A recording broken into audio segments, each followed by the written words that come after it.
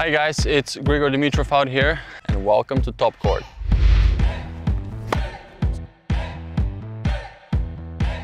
I think playing with a backhand, with one hand, I think that gives you a lot of advantage to reach out when you're a little bit further out of the court, so you can use your legs a little bit more. And I think it's just important of that ball is to have a good depth and a good direction. But all that comes with the right set of footwork, with the right decision, when to pull the trigger and when to go down the line. Because once you hit that ball, once you execute things the right way, you get the instant result.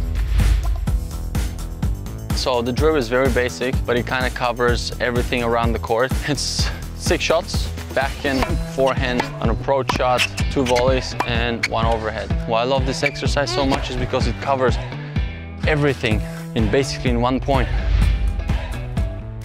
What I wanted to do is have the balls coming a little bit more faster at me, but also making sure that they have a good rhythm and I'm ready for one ball after the other. Like this, you're not only working your position at the net, you work your eyes, your reaction, and I think your decision making too. You might do 5, 6 amazing shots and then all of a sudden miss the easiest ball that is nearby the net.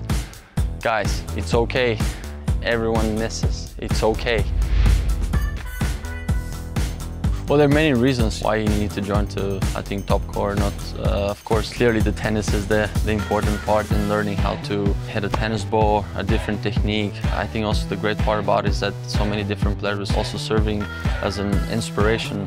I think it's just very important. You can get so much out of any athlete life and apply it to your daily life. I'm Grigor Dimitrov and I'll see you on TopCourt.